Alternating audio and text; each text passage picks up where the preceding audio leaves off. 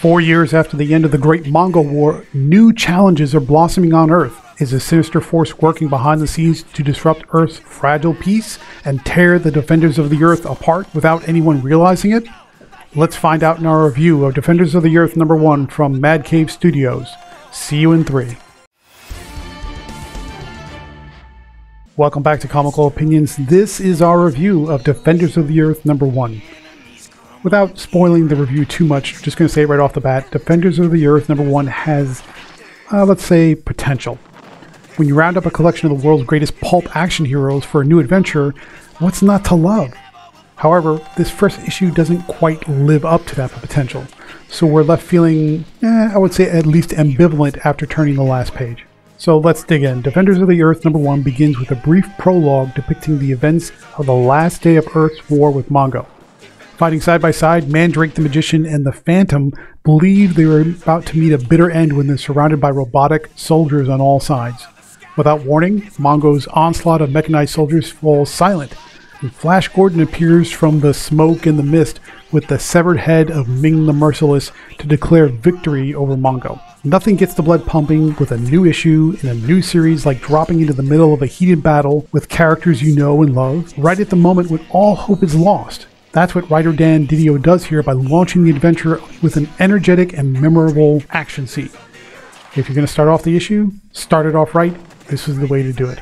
The issue then shifts to 4 years later. Now we're at 2024. The Earth is rebuilding much faster than anyone had hoped. They thought it was going to take 20 years. It's getting closer to 5.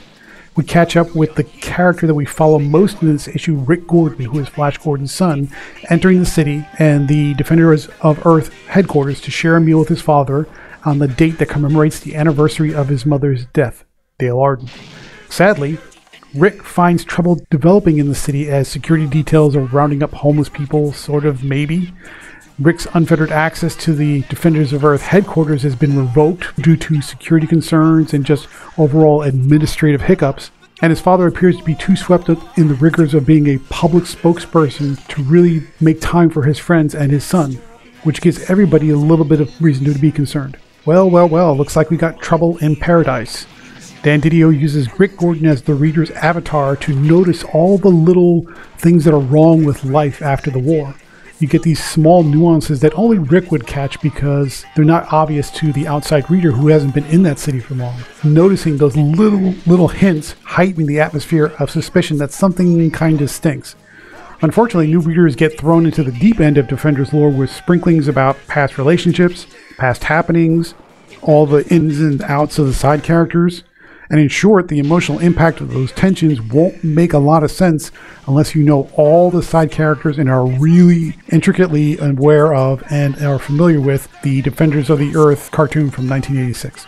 Elsewhere, we catch up with Lothar and his son LJ as they continue to pack in preparation for their move back to the Seven Nations to address a growing schism. Despite Lothar's efforts to convince Mandrake the Magician to join them, he refuses for now, opting to resume his life's work as a performer because that's what he was meant to do and that's sort of where he wants to go. The Phantom shows up a little bit later and he feels that call to return to Africa, but his injuries that he sustained in the prologue from the beginning of the issue prevent him from traveling just now. So what we see is little bips and bobs of suggestions that the team is now splitting up and going their separate ways across the globe.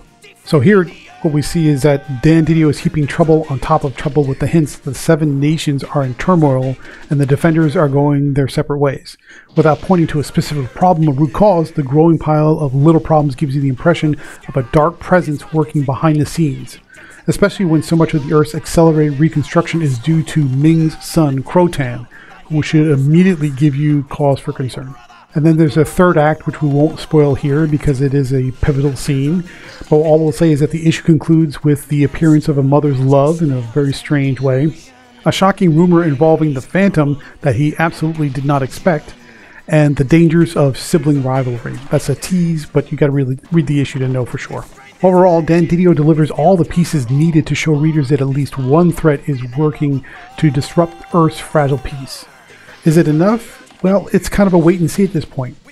The nature of the threat, at least what we think might be a threat, isn't particularly clear since some of the problems could be just chalked up to run-of-the-mill bureaucracy. and new readers may find themselves struggling to jump on with the plethora of new characters that are present here that they may not be familiar with. Let's switch gears and talk about the art a little bit. Dan Didio's script is generally solid, or at least okay, barring the down points that we've already talked about, but the main weak point of this issue is the art. To be clear up front, we've seen much worse art from other comic creators and publishers, even from the big two, but the art here lacks detail, lacks precision, lacks refinement, particularly with the coloring application. So what do we mean by a lack of refinement? The lines, particularly the inks, have a squiggly look to them that regardless of whether it's a wide shot or a close-up, it just looks sketchy. And the color feathering for highlights and contours is practically non-existent. You can tell the colors were applied digitally with a brush size that's much too big for the required details, so it looks, to be blunt, it looks a little sloppy. Let's take a step back and look at the big picture. Where does Defenders of the Earth #1 fit in continuity and in the timelines of these characters and this team? It is I guess what you would call a sequel or continuation of the 1986 cartoon. To get into the story, this issue relies heavily on the background knowledge of the main characters, their side characters, their history together, and their relationships. Odds are you'll have at least a passing familiarity with, say, the Phantom or Flash Gordon.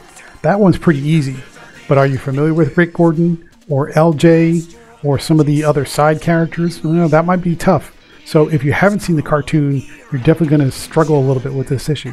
Final thoughts. What do we think about Defenders of the Earth #1? It's a solid piece of pulp entertainment that picks up from the events of the 1986 cartoon to foreshadow a growing threat to Earth behind the scenes. Maybe. Dan Didio's script accurately captures the voices of the characters. That's well done. And you build a palpable sense of unease concerning the possibility of a conspiracy of some sort, maybe. That said, the issue relies too heavily on intricate knowledge of the 86 cartoon, so if you've never seen it, you're going to be lost in a few spots, and that might turn off new readers. Plus, the art, just to be blunt, is subpar. Therefore, Defenders of the Earth #1 earns a 6 out of 10.